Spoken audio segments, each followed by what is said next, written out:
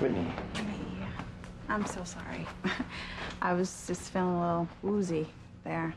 Probably because I haven't eaten so much lately. Well, you did good. So we'll just try again later, okay? Hey.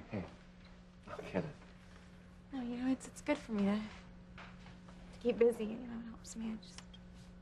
Where is Jane, Ethan?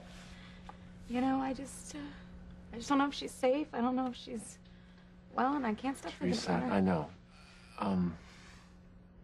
I'm sure that she's fine. And we'll find her.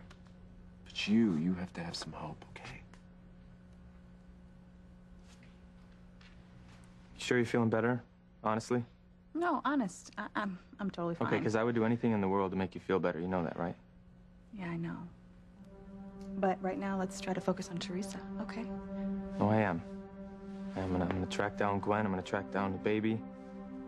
I'm gonna bring your best friend's baby home to her. How?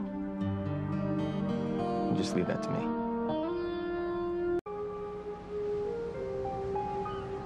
Oh, Mark, I miss you so much.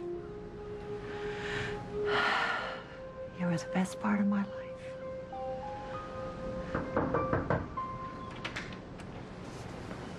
For you, Mrs. Crane.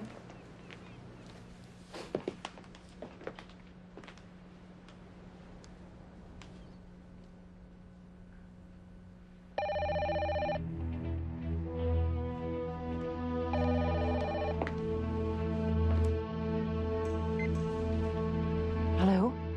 Hello, my love. Hello, Alistair. Oh, who else would it be, my darling?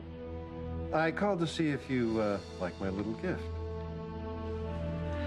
The box. No, don't tell me you haven't opened it yet. Oh, open it now.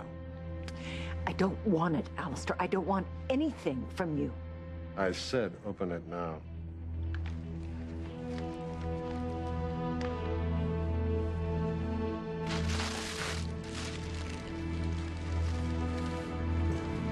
Do you like it? I don't want it.